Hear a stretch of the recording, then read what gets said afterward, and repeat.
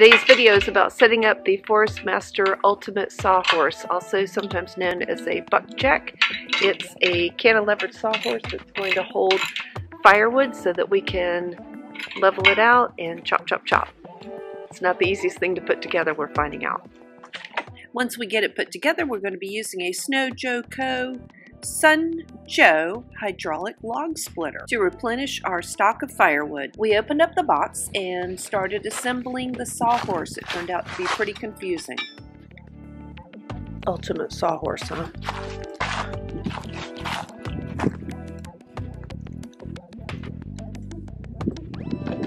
This is the front. These both have to be the front legs. Because of the way the bolts line up. That's just the way the bolts line up. So the instructions aren't completely clear on this part, I guess.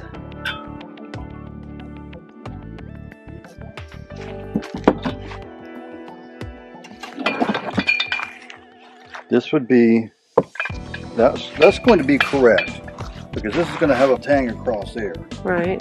This is going to be correct. That's going to have a tang across there. Those are going to be correct in that. So I was understanding that. Now how does... We couldn't figure it out. So time to consult YouTube and find a how-to. So you've got it kind of put together but not tight. I got like 3 pieces together. Oh gosh. Maybe 5. It looked like a simple thing. It looked like a simple thing. Do you want me to check the box for instructions? There are instructions. I'm following the instructions. Oh, there's one. Our new toy. Making life easier on the homestead. I guess it has to be the same model, right? That might not be how to assemble it anyway. I'm about to find out in 3 seconds. I'm going to try to do this systematically. Here, come here. Okay. Step 1, connect the left upper 1 and 2 B blades using this. So that was connected. Note, if the left upright is laid flat as shown in the diagram, it has a longer firmer projecting to the left, and the right one has the firmer pointing to the right. So, which part are they considering the ferrule? That. Here. So. No, that's the ferrule. Okay. All right. So, laying it as flat as shown. This is. All right, so this is going to be the left. This is the left, okay? The longer firmer is pointing to, see, I think I read it like this. They're doing it like this. Oh. Okay? Okay, I see what you're saying. So the picture to the right goes to the top goes to top and bottom goes to bottom. Right, okay. Not up and down. So this is the left. Okay. This is the right. This is a crazy looking contraption. This is the right. This is the left.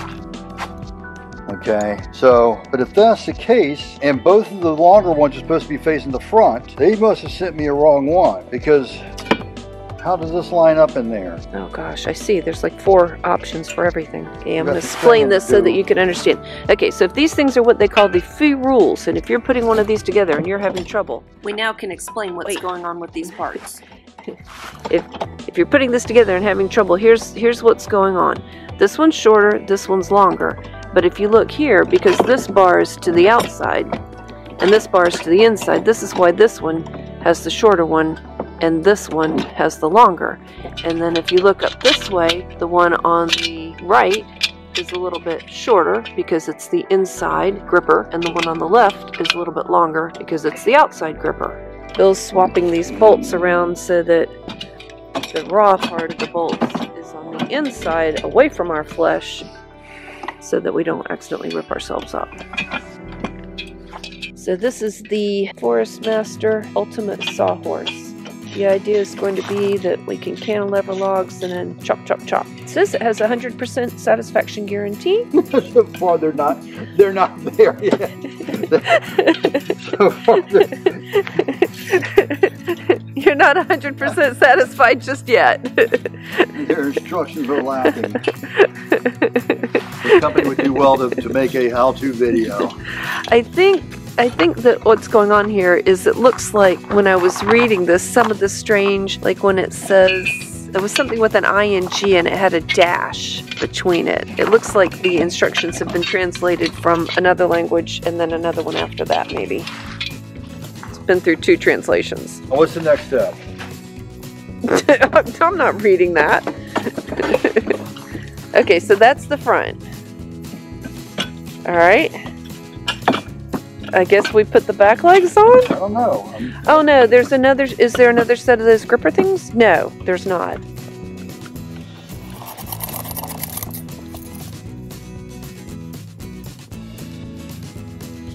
You guys ready for a bath? You ready for a bath? You want a bath? You want a bath? A trim? A bath? Uh-huh. Waggy, waggy, waggy, waggy. Bill's got it put together. The main slowdown was this part right here, figuring out the short ferrule goes with the inside gripper and the longer ferrule goes with the outside gripper. That was the toughest part. When you look at this, it doesn't look like it was all that much to put together, but it was a little bit confusing. It was a good thing we had a socket set, and we are now ready to I don't know if I'm going to practice on this, but we're going to put a piece of wood on it and give it a try. Okay, so the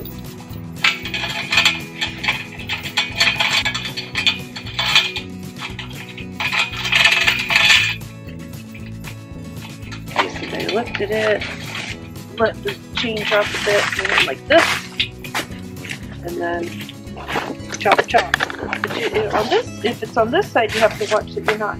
Yeah, I'm just you'll just make sure you don't go through the. And ours, for our stove, are about this long, right? About 14 inches? About 12 to 14. Yeah. 12 to 14. So this will be a chop here and a chop here. All right, we've got the whole thing set up, ready to go. Our next step is going to be to get the chainsaw out and cut this into 12 to 14 inch lengths, which is what our wood stove holds best. One of the rules around here is when the chainsaw comes out, so does the bleeding control kit. Tourniquets are ready. Hope to never use them. Here we go.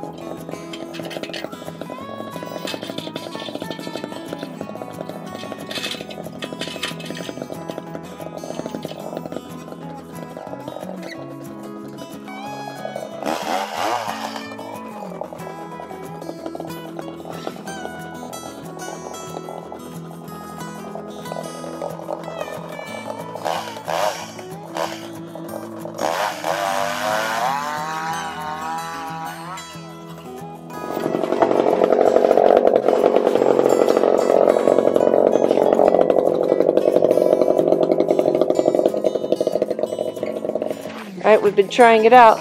We like it. It's making the processing a lot easier, Bill says. The slowest part is readjusting the chain because it gets caught as it's supposed to in these little holes. That's what it's supposed to do. So every single time you have to kind of feed it back up. I don't know another way to do that, but it doesn't take all that long.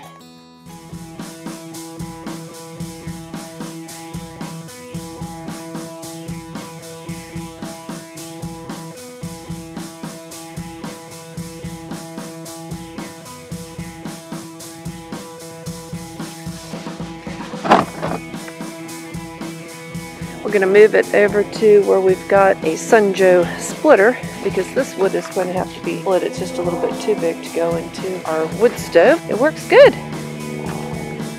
Yeah. Okay, so you took the pins out.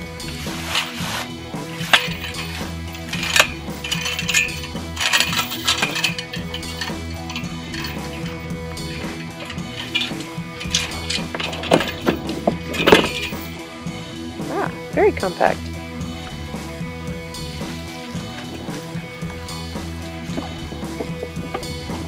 To the splitter.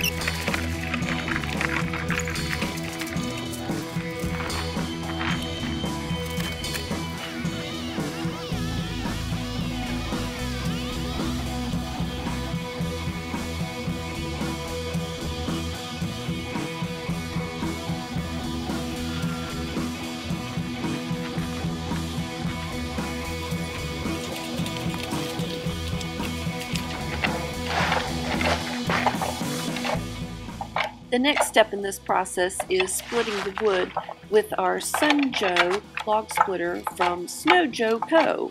It's a hydraulic splitter with a release that allows the piston to be returned to its original position with a big spring, and it works great. Wow. Perfect split.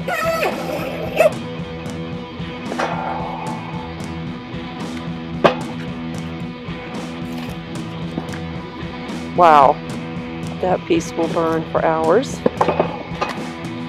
We can burn it like that, or I can split it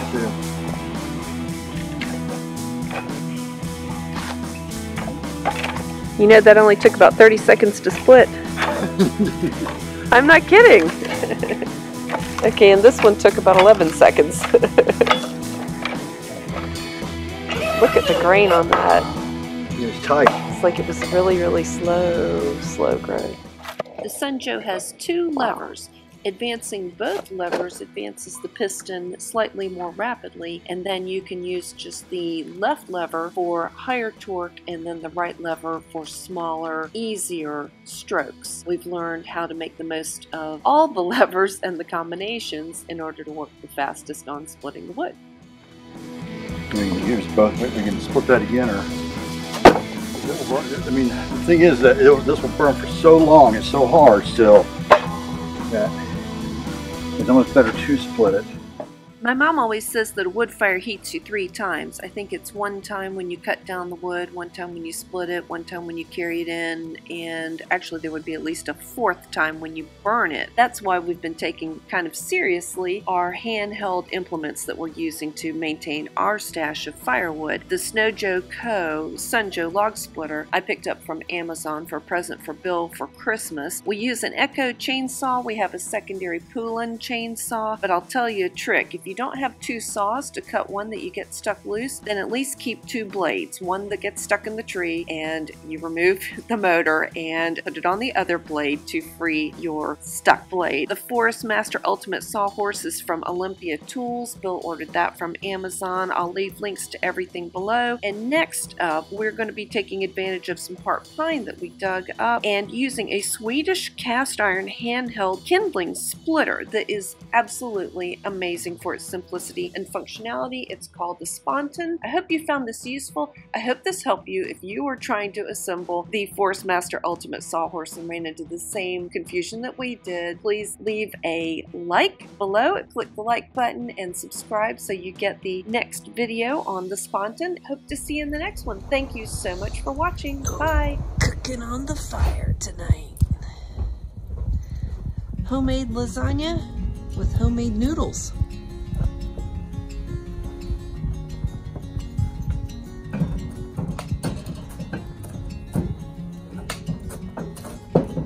Oh, perfect. That's perfect. Oh boy.